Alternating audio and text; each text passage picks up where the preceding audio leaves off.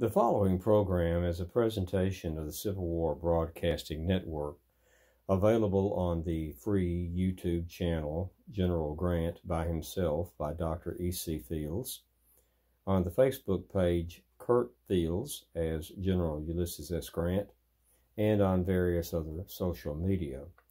Permission to copy and distribute is given and indeed is encouraged.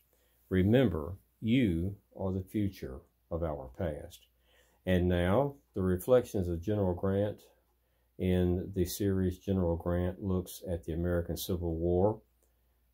The second part in the series of General Grant's reflections on his relationship with General John Alexander McClernand.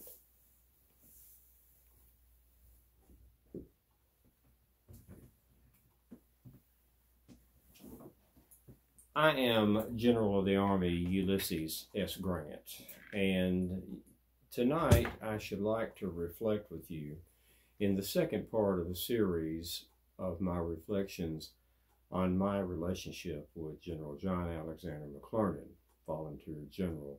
It was a difficult one, and I should like to think out loud about it with you and give you my insights into what was going on. And I pick up after the Battle of Shiloh. The period of inactivity for the month after Shiloh and going into May, and then the period of a month or so, the glacial march on Corinth, chagrined General McClernand, and he grew very irritable about being subordinate, no action, subordinate to me with no action. So he, on May 31st, he wrote his friend President Lincoln a letter and said that he would like to have an independent command.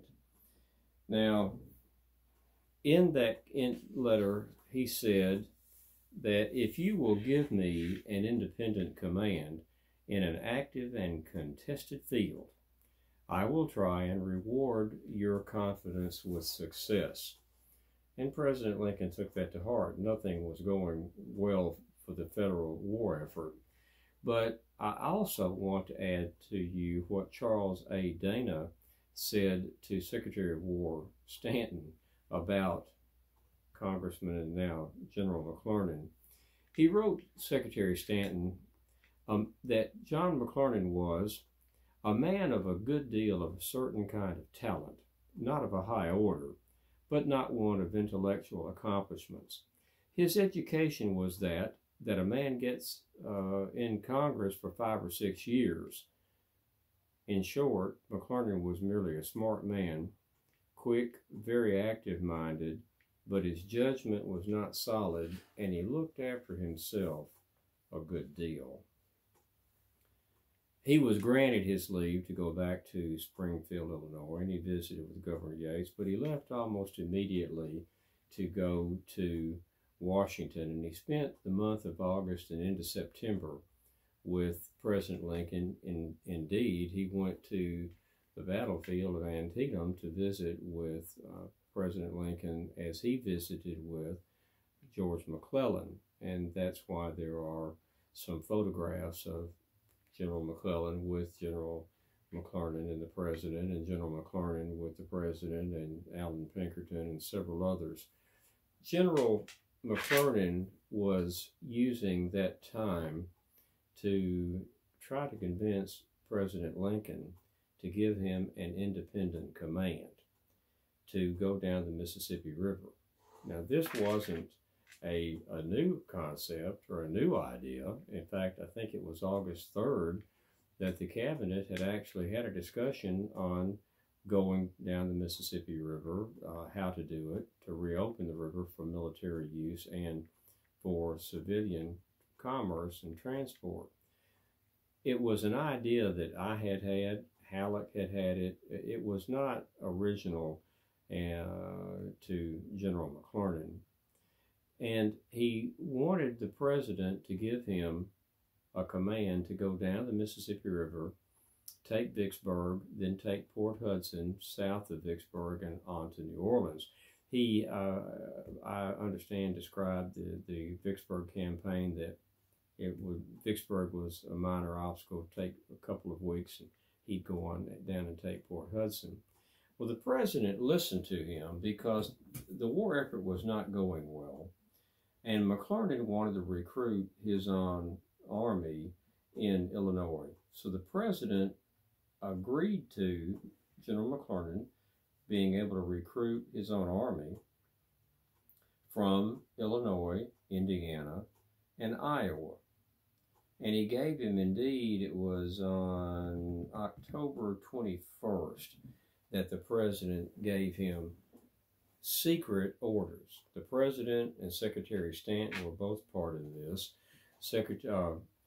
General-in-Chief Halleck was also involved in this, although Halleck opposed McClernand being given an independent command because McClernand was a military general with no military experience. He was one of 187 men appointed to the rank of general who had little or no military experience. 187 men. And the general-in-chief, Halleck, opposed him being given that. The president told him that McClernand was his man. He said, I'm a much better general than Grant, and gave him that command. Now, there were two addendums to that. Well, first, I should tell you what McClernand was granted. He was told that he could raise 24,000 infantry, 300 cavalry, 1,600 artillerymen in 10 batteries, and his own siege train. And that's what the president told him he could raise. Now, McClernand also had used a lever of great weight with the president because enlistments had dropped dramatically by the fall of '62. Casualty numbers had come in, and wounded men and bodies had gone home. So the war fervor had dipped substantially. But McClernand was well known in Illinois. The president felt that McClernand could raise an army. Illinois was charged with raising nearly 60,000 men, and indeed they produced some 44 regiments. McClernand can only be credited with about 15 of those because he was in Illinois from about August 31st to December 23rd when he finally left to come back to take his command. And in that time there were 44 regiments, but several had come in about the time he got back to Illinois in late August. Some came in shortly after he left. He can be credited with having influenced possibly 15 regiments. But the men were not enlisting, and McClernand gave them an option to go into the war with honor because it was dishonorable to be drafted with the new conscription law. So men would rather be known to have enlisted than to be drafted and possibly accused of showing the white feather. McClernand raised these men, and he was sending them back to Cairo, Illinois, to go to Memphis. Well, while he was in Washington, he talked to David Porter. Porter visited with the president. The president asked him who he thought was the general to lead the expedition. Porter said Grant. The president said, no, I don't think so. McClernand is the man to do it. And Porter said, I don't know the man. And the president had him go meet him. Porter met with him, and Secretary of the Navy, Assistant Secretary of the Navy, Gus Fox, asked him what he thought. He said, I could draw no conclusions about the man, and I'm leaving to go to Cairo to meet with Grant. Well, when he came back to me in October, he told me what was going on, or hinted what was going on, and I already knew something was happening because men were coming, regiments were coming to Cairo, Illinois, and sent to Memphis with orders that they're supposed to report to General McClernand. Command at Cairo knew nothing of this, and they would be sent to Memphis, and in the interim, I'm being told there's something afoot. I didn't know what it was, but what the actuality was that John McClernand had been given an independent command to take Vicksburg, Mississippi, and I was to be, if indeed at all, a corollary. And this alarmed me greatly. So I contacted General Halleck, and, well, General Halleck prevailed upon the president when he gave McClernand the orders on October 21st to say this: when a sufficient force not required by the operations of General Grant's command shall be raised, an expedition may be organized under General McClernand's command against Vicksburg and to clear the Mississippi River and open navigation to New Orleans. General Halleck prevailed upon the President and the Secretary to add this: the expedition would remain subject to the designation of the General-in-Chief. So the caveat there, and McClernand apparently either chose not to acknowledge this or completely missed it, not required by operations of General Grant's command, then it may be raised, and the expedition would remain subject to the designation of the General-in-Chief. So Halleck retained overall say on how the troops would be used, and I was given commands. I was still in command of the expedition to go south into Vicksburg. And the Halleck wrote me, well, first I had telegraphed Halleck and said, is General Sherman reserved, or his forces reserved for some special purpose? Am I to stay here in Memphis idle while nothing is happening? And General Halleck had telegraphed me back and said that I was able to fight the enemy where I chose. You may fight the enemy where you please, and Sherman is not reserved. So I began to send Sherman downriver on the Arkansas and Louisiana side, the west bank of the river, to establish the forces to have available to march south after we ran the batteries at Vicksburg. And the message I got from Halleck on December the 18th was, it is the wish of the President that General McClernand's corps shall constitute a part of the river expedition, and that he shall have the immediate command under your direction. And that was on December the 18th. And I had asked the general to clarify the limits of my command and if Sherman was on special assignment. And General Halleck said, you have command of all the troops sent to your department and have permission to fight the enemy where you please. So I have no definite limits to my command, and I have command of all the troops in my department. So as I said, I busied Sherman with getting downriver. I knew pretty much by this time that McClernand, whatever was happening, was going to be in command of it. McClernand outranked Sherman, and I wanted Sherman, with those troops that were coming in, downriver and prepared to march south past Vicksburg before McClernand came back on the scene and would take command. And also, well, I sent him down. As soon as he gets back to Memphis on December the 28th, I believe it was. Now, what had happened on December the 19th and 20th for us in the campaign was that on the 19th, Nathan Bedford Forrest tore up 30 miles of railroad and telegraph wires in Jackson, Tennessee. And on the 19th, the 20th Earl Van Dorn destroyed all my supplies at Holly Springs, Mississippi. So, and Sherman is defeated at Chickasaw Bayou in his attempt to divert attention from me to march into Grenada, Mississippi and take Pemberton, who is in that area. All that came to naught.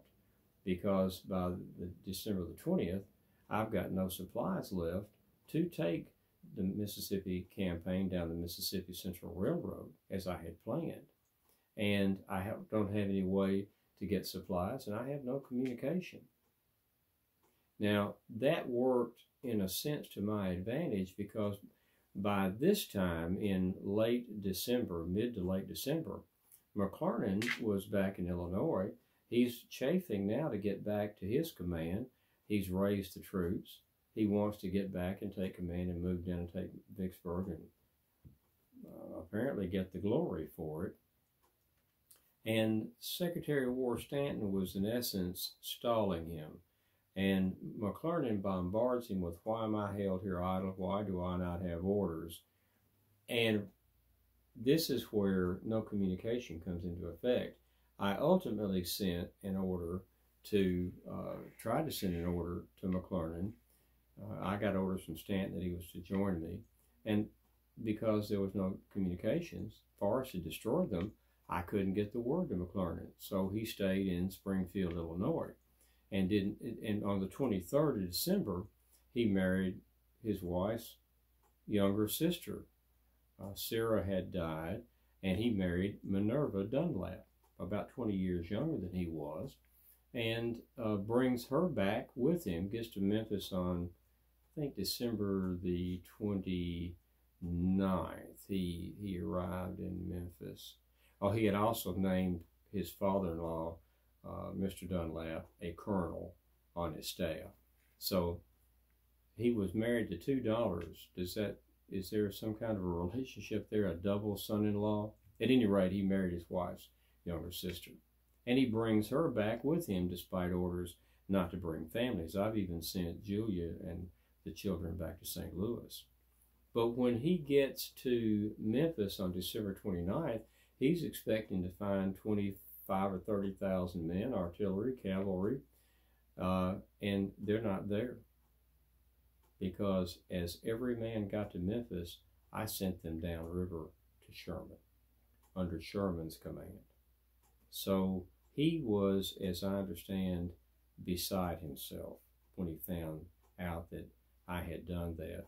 And he began protesting that there was a West Point conspiracy against him and against volunteer officers, which was not the case, but he was loudly protesting that. And he went downriver to meet Sherman and got there at Helena, Arkansas on January the 6th or 7th of 63. Now we're into 63. And Sherman had suggested to him that we take the Arkansas Post Fort up the Arkansas River some distance and eliminate a threat to our rear as we went down the river. I thought it was McClernand's idea, and I had wired Halleck, it's a goose chase, wild goose chase, it's a waste of time and manpower. I found out later that it was Sherman's idea, and that calmed me down a little bit, and it did some good. After a two-day, essentially naval fight, the fort there at Arkansas Post surrendered. They surrendered 5,000 prisoners. Our losses were 1,000, 1,100. So we captured 5,000 prisoners, neutralized the Arkansas River, and eliminated the threat to our rear. So that turned out to be a good thing. Now, McClernand, remember, is in command over Sherman. When McClernand had gotten there, when he arrived on January the 3rd, he renamed the troops the Army of the Mississippi. Now, he feels this is going to be his independent command, independent of me. I command the Army of the Tennessee. He's even named the unit Army of the Mississippi as something I think of an affront to me. And Sherman didn't like it, but he went along with it. He made Sherman a corps commander. And Sherman said, well, I'll obey orders. When they got back to Helena from the Arkansas Post, I began to get messages from both Admiral Porter and from Sherman. You've got to come down here and take command yourself, because McClernand is not a good leader. He's wreaking havoc. And I knew that I had to get down there to control McClernand. He was unfit for the command, and I made that clear to General Halleck. But I went down and personally took command. And I left on I arrived on the 29th of 1863, and on the 30th, I formally took command. Now, I took command of what McClernand had felt in a very proprietary manner was his army, and I made him a corps commander, 13th Corps. There were 4 corps. Sherman had, I think, the 15th, and McPherson the 17th, and General Hurlbut was in Memphis with the 16th. But there are 3 corps there on the west bank of the Mississippi in Arkansas and Louisiana that are going to try to take Vicksburg. And McClernand is a corps commander. Now, when I got down there in late January, General Halleck sent me this telegram. You are hereby authorized to relieve General McClernand from command of the expedition against Vicksburg, giving it to the next in rank or taking it yourself. And that's when I had gone down immediately. That was the final hint to me, get down there. So General Halleck has given me permission to relieve McClernand as I saw fit. Also about that time, Secretary of War Stanton sent a telegram via Charles Dana. And Dana didn't have a very high opinion of McClernand, but Secretary Stanton, hearing what's been happening and the activities of General McClernand, sent this message to me via Charles A. Dana. General Grant has full and absolute authority to enforce his own command and to remove any person who, by ignorance, inaction, or any cause, interferes with or delays his operations. He has the full confidence of the government, is expected to enforce his authority, and will be firmly and heavily supported. But he will be responsible for any failure to exert his powers. You may communicate this to him. Now I've got it in writing from the Secretary of War and the General-in-Chief that I may relieve General McClernand if and when I should see fit. Now McClernand is chafing at the bit, bucking in the saddle, and giving me some difficulties. And in this time period, we moved from Helena down south into Louisiana. I got some complaints from personnel of the 54th Indiana, and I forwarded that complaint to General McClernand and asked him to look into the complaints, the legitimacy, and address those issues. And General McClernand sent me this telegram. The enforcement of your order will be the subversion of my authority at the instance of an inferior who deserves to be arrested for his indirection and spirit of insubordination. As I am invested by order of the Secretary of War, endorsed by the President and by order of the President, with the command of all forces operating on the Mississippi River, I claim that all orders affecting the condition or operation of those forces should pass through these headquarters. If different views are entertained by you, then the question should be immediately referred to Washington and one or other or both of us relieved. One thing is certain, 2 generals cannot command this army, issuing independent and direct orders to subordinate officers and the public service be promoted. Indeed, I took that to be a challenge. If you don't like what I'm doing, then let's go to the President and see who's going to be in command, because two of us cannot command. I kept this in mind. Well, on April 29th, or rather March 29th, I ordered that we move south in preparation to cross the river and take Vicksburg. March the 30th, McClernand gets his men moving in a timely manner and moved down south, and the movement was on. Great deal of difficulty, heavy rains, miserable weather. The men were having great difficulty finding dry ground to live on, to camp on. Great deal of disease, sickness. Everything was always wet, miserable conditions. But by the 31st rather, we had started to move. Now, I will not go into running the batteries and all of that movement and activity that got us to crossing the river on April 30th. But on April the 30th, Admiral Porter ferried across McPherson's 13th Corps, and by midday he had gotten 17,000 men across that river. And then more came over in the afternoon, and within a day or two Sherman brought a division across, or McPherson rather sent a division across. And McClernand was the first to cross. Now, I've been asked, if you didn't care for McClernand, why did you choose him to spearhead this? McClernand was the closest. And Sherman was a distance away, and McClernand had more combat experience than McPherson, but essentially McClernand was the closest. And the 13th Army Corps led the attack, moving up to the Battle of Port Gibson on May the 1st. And we truly were involved in enemy territory. And at that time, by the time I got 30,000 men across, we were outnumbered 2-1 in that area. But I was chagrined with General McClernand because before he crossed that river, he held a review for Governor Yates, his good friend, the governor of Illinois.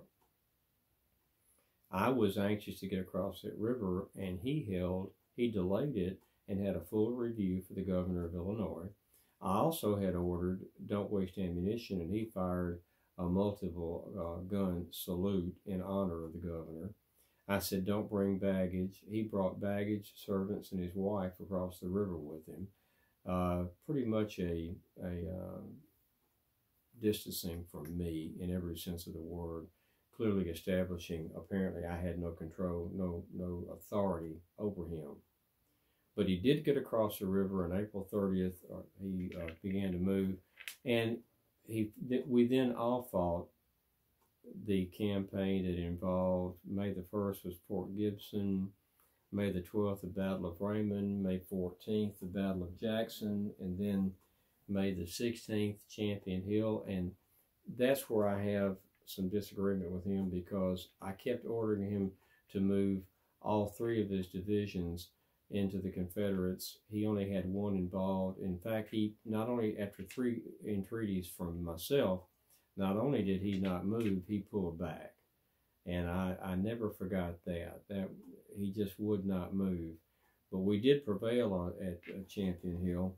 And then the 17th, the next day, we had the Battle of Big Black River. Pemberton was pushed across the river and into Vicksburg.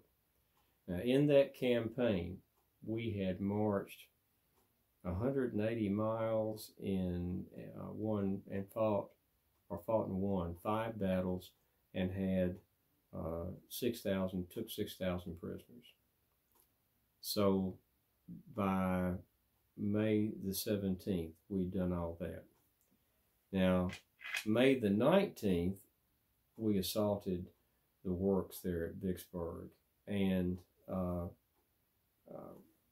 that was not successful.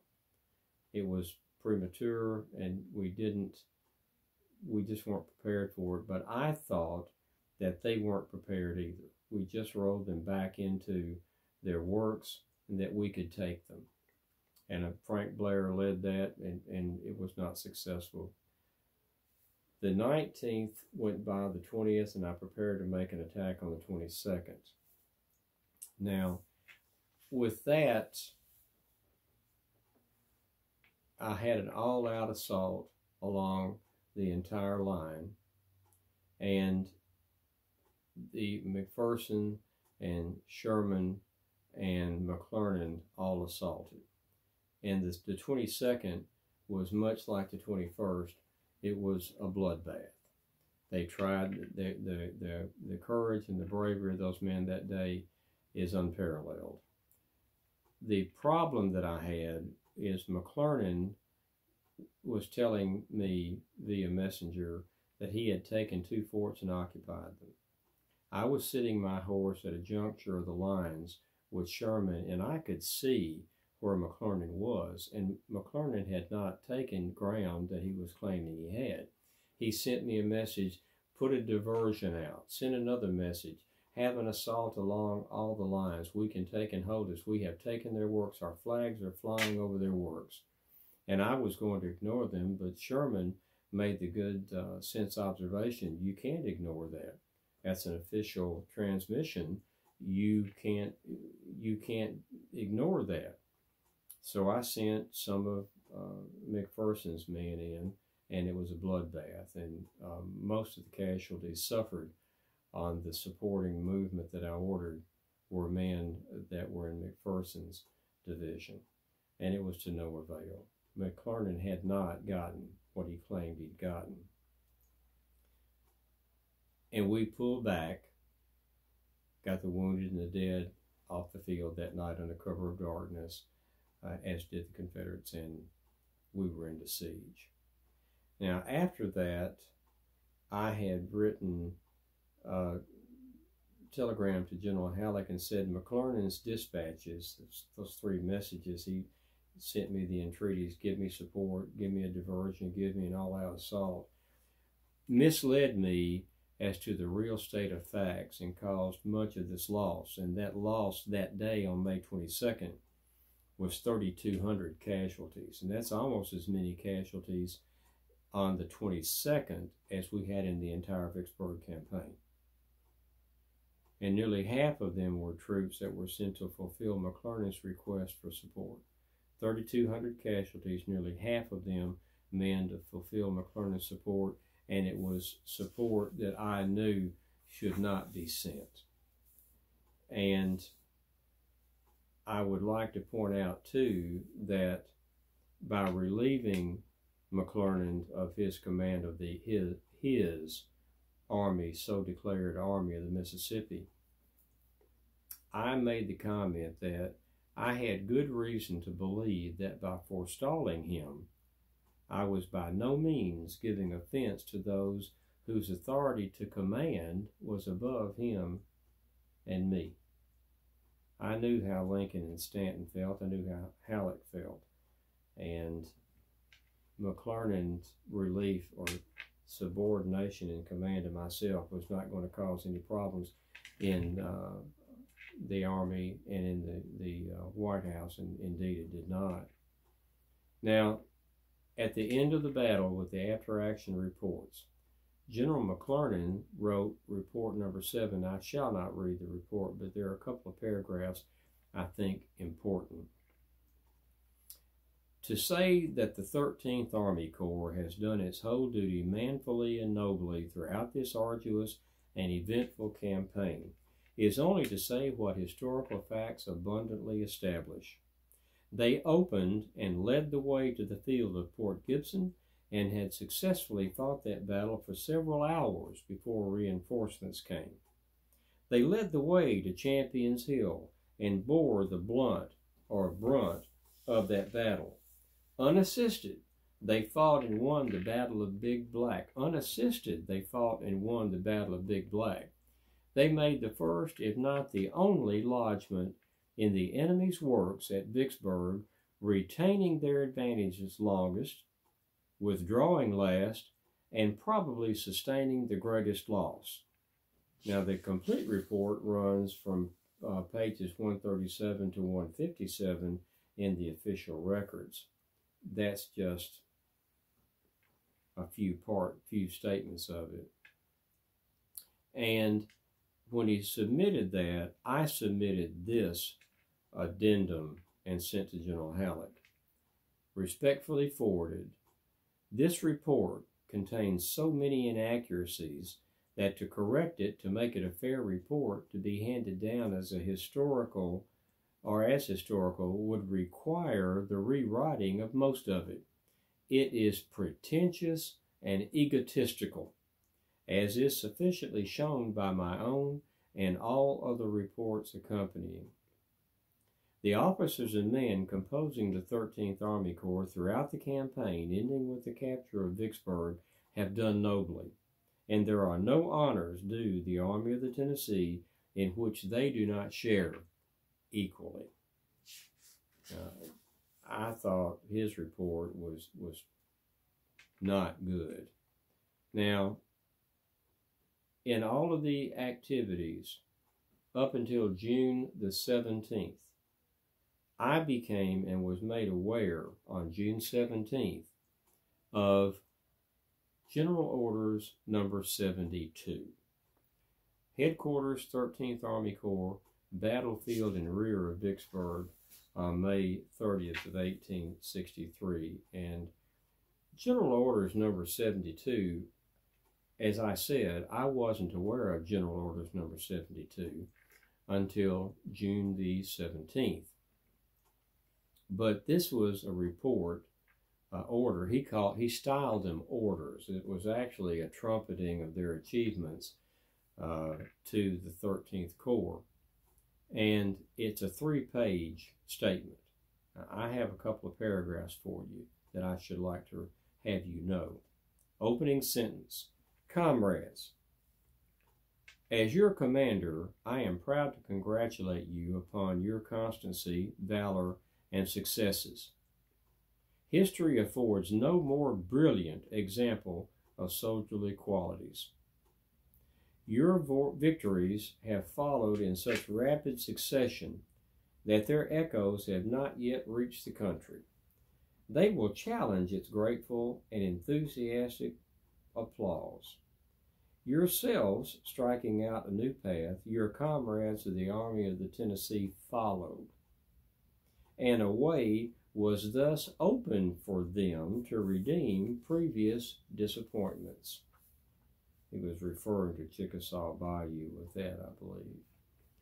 On the 22nd of May, in pursuance of the order from the commander of that department, myself, you assaulted the enemy's defenses in front at 10 a.m. and within 30 minutes had made a lodgment and planted your colors upon 2 of his bastions. This partial success called into exercise the highest heroism and was only gained by a bloody and protracted struggle. Yet it was gained, and was the first and largest success achieved anywhere along the whole line of our army. For nearly 8 hours under a scorching sun and destructive fire, you firmly held your footing, and only withdrew when the enemy had largely massed their forces and concentrated their attack upon you. How and why the general assault failed, it would be useless now to